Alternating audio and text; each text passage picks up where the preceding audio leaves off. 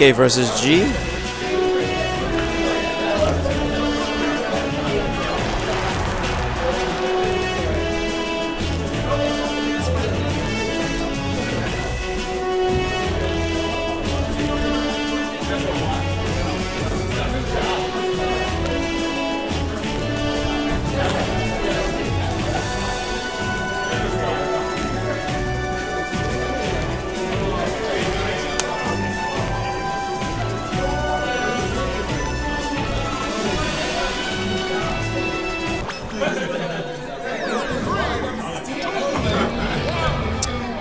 After these two pools finish, then I can start pool 3 and 4. You in pool 3.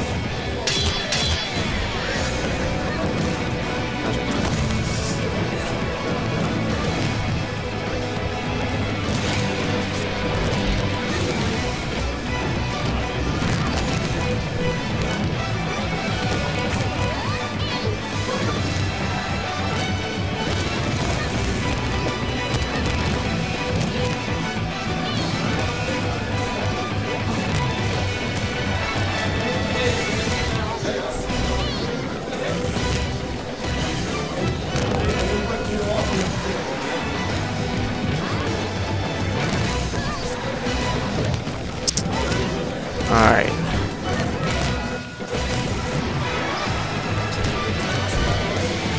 So G versus TK. I wanted to get another setup because I think we need 3 setups to really run through this tournament, but apparently someone decided not to SD cards anymore. That sucks. So we have 2 setups.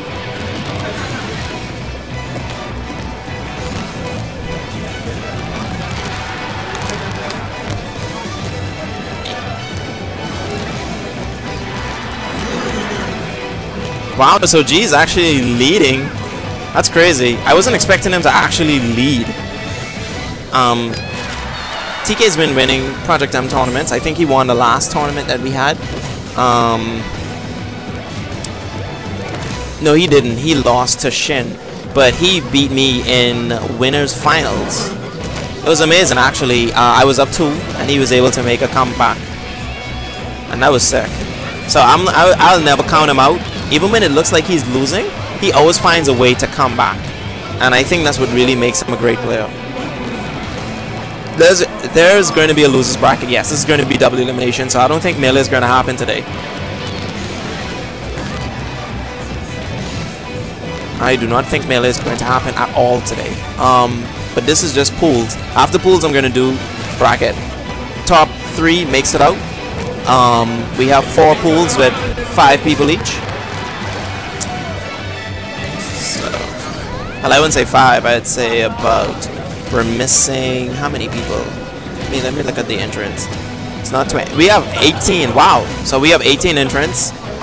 It's pretty big for, you know, the Bahamas small community. Yeah, so we have 18 entrants. And I had to add like 2 buys. But Project M always generates a lot of players. We have, our melee scene is pretty big too. But not all of the melee vets are here. They're to work. And most of the people that are here, they really love Project M just because of the balance. I also agree with that too. I'm really good in melee and PM, so I'm not really that biased. But when it comes to newer players, I would always recommend that you get them into PM first, so that they learn all of the advanced techniques, and then slowly they'll, you know, transition to melee.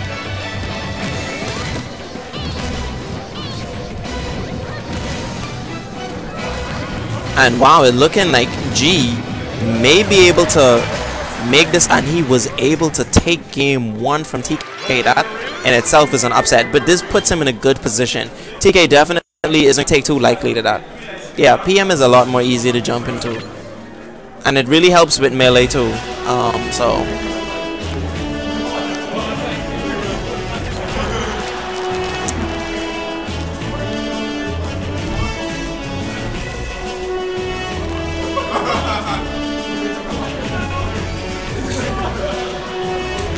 alright, so I'm wondering what stage what stage he's gonna go to.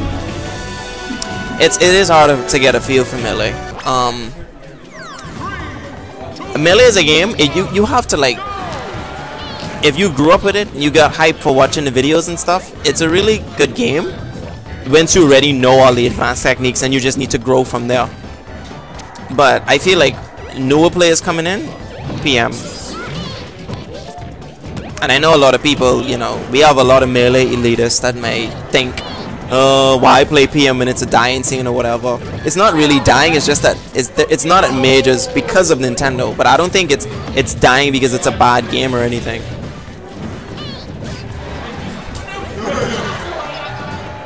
So it looks like TK decided to take G to Yoshi's Story. I would think that he chose the stage just because the blast zones are a lot smaller and he's able to kill Kirby quicker. But at the same time, I think he kind of handicapped himself because Kirby can kill Charizard pretty early on the stage as well. Kirby has a very strong forward smash. Oh, nice. Went for the tech chase into that hammer. I think it's called Squall Hammer. I don't know. I don't like how Gary's kind of, I mean, not Gary, G. I don't like how G's kind of just running off stage and trying to get these stupid forward airs. Clearly Charizard is higher than you, dude. You're gonna have to try and cover him coming down on you with an up air. And he's kind of, I don't know. TK is not falling for that anymore. If he was falling for that last match, he's not gonna fall for that now.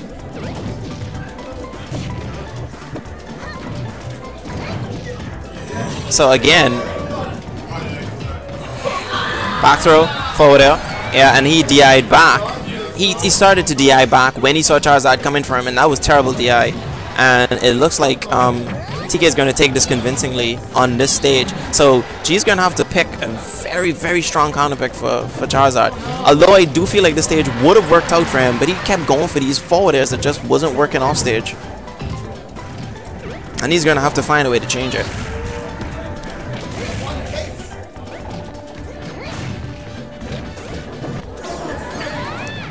Yeah. Terrible first play by G. I'm gonna clear my pockets.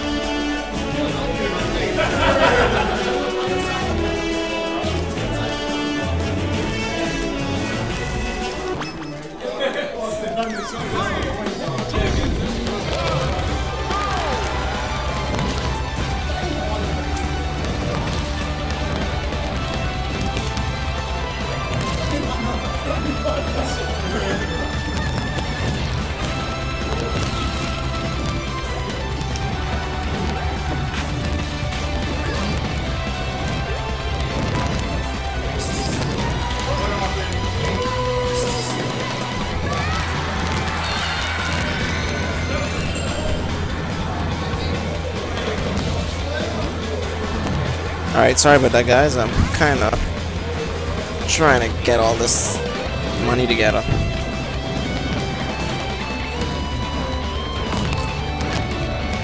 Life of a TO and a streamer.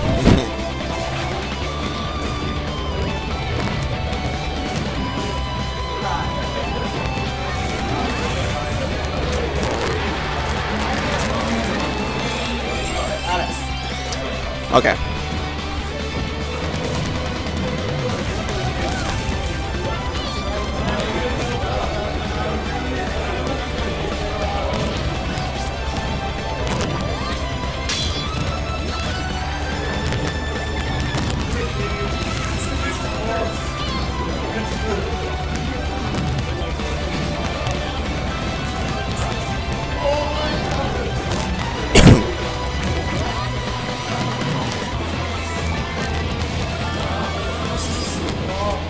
Gotta get the other match on stream. So G is struggling right now, dude. If G wins this would be an upset. Because TK is always favorited to win. It's me and TK all the time, grand finals. And this would be an upset in itself. And this is kind of scaring me because I have to play my sets too. And that could be...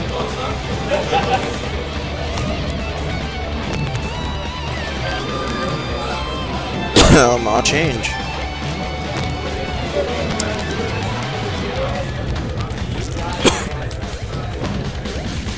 There's a lot of sick people in the venue too.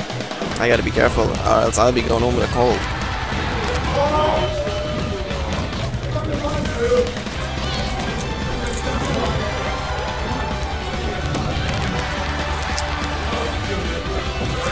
Okay.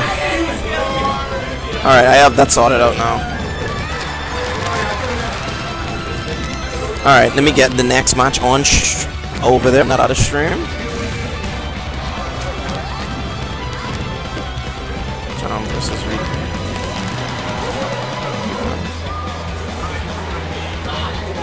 Jam versus Brawl. Where Brawl is? Alright. Rico, come off the TV. You have to fight Brawl. Brawl, let's go. Before you get DQ'd. You ready there now? 3, 2, 1. You won? Stay right there.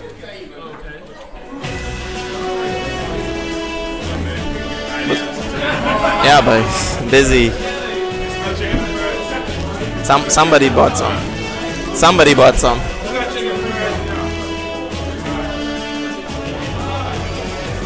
Okay, that's happening.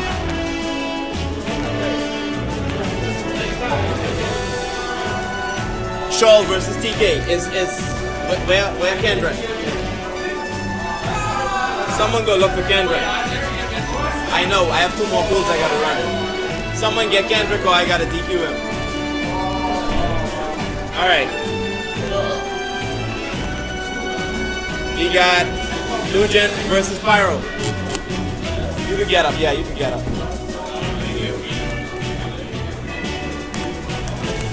Alright, we got the next match coming up right now. We got Nugent versus Pyro. Let's see how that one works out. So Pyro we haven't seen in ages. 10th spot ranked in Melee. Gotta do one small review with him eventually.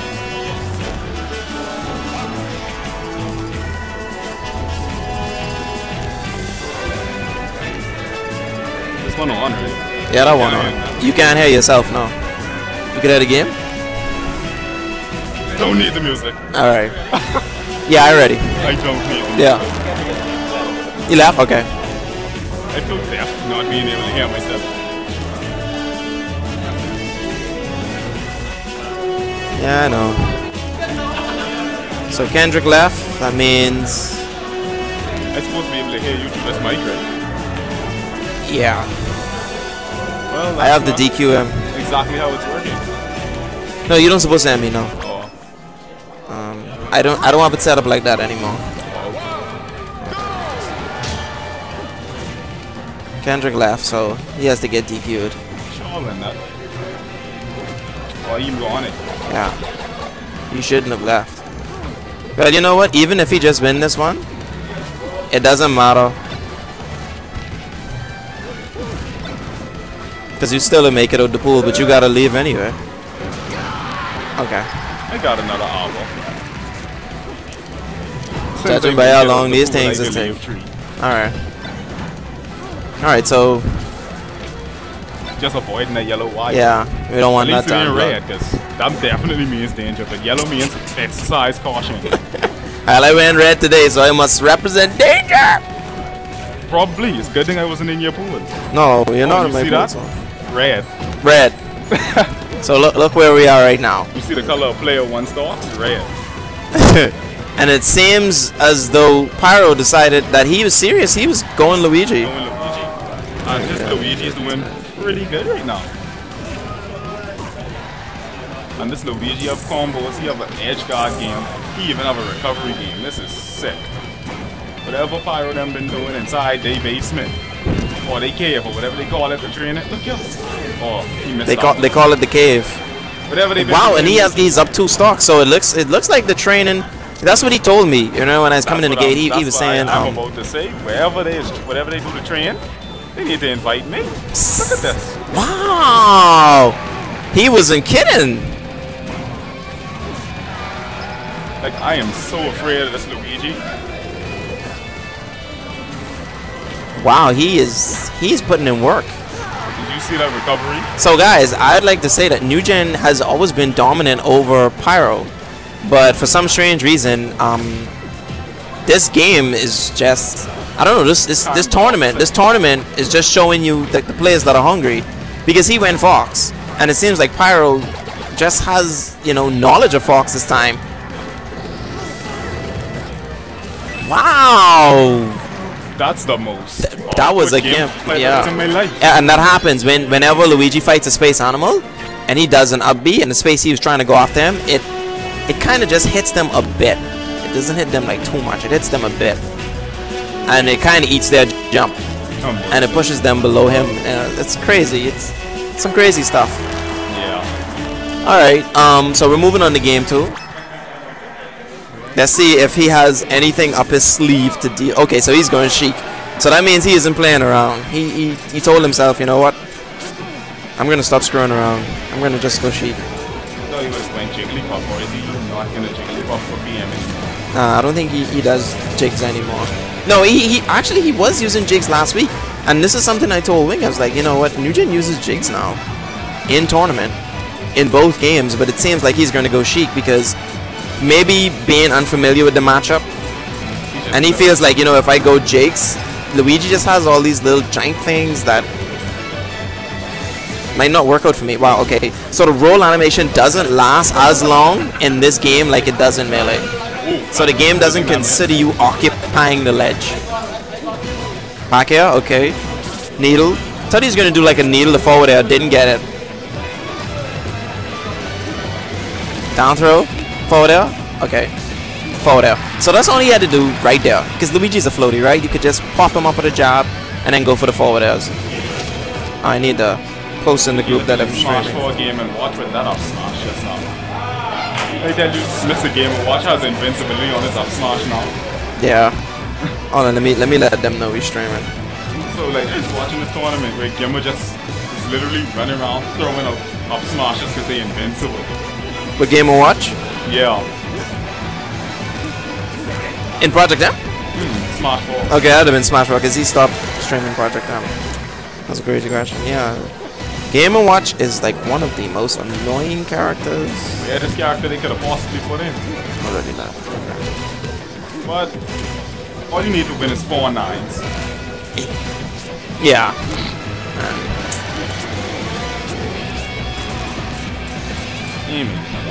Nah. So it seems like Sheik is the answer to this Luigi. And no one takes that into consideration. They'd be like, you know what, I'm ready for Space Animal. But are you ready for the Sheik? You know, are you ready? Okay, so you're saying, okay, I studied your character, I'm gonna go home and find a way to, you know, punish you. But are you ready for my counter pick? And that's where you gotta give the eyebrow. Like, are you ready for this other counter pick that I have waiting on you? So it seems like Pyro. I was saying I don't think Pyro was prepared for the Sheik. For the Sheik? No, I think he was prepared for the Jigglypuff. I think he was semi-prepared for the Fox. Wow, does he? No, he doesn't. And he's in mashing. He doesn't mash hard enough to get the full, you know, rising out of that. Any of us that good to get that full rising. But I mean, and I could do it a little bit better than what he's doing because I would rise much higher. He isn't. He isn't mashing that as hard as he should. All right, so nice nair, but you can't do that to Sheik. Sheik is invincible, you know. But now the secret to Project M is you can only stall on the ledge 5 times. You can let go of the ledge and re-grab it 5 times and you'll have invincibility. After the 5th, you have no invincibility. So you can't Mewtwo King stall the ledge. Alright, so New Gen was serious about that. He was like, nah, son. Hold on, no, it's not gonna end like that. None of that today. No more upset day. This entire time. Yeah. And then that game 1 felt so good. Then game 2 was nearly a 4-star.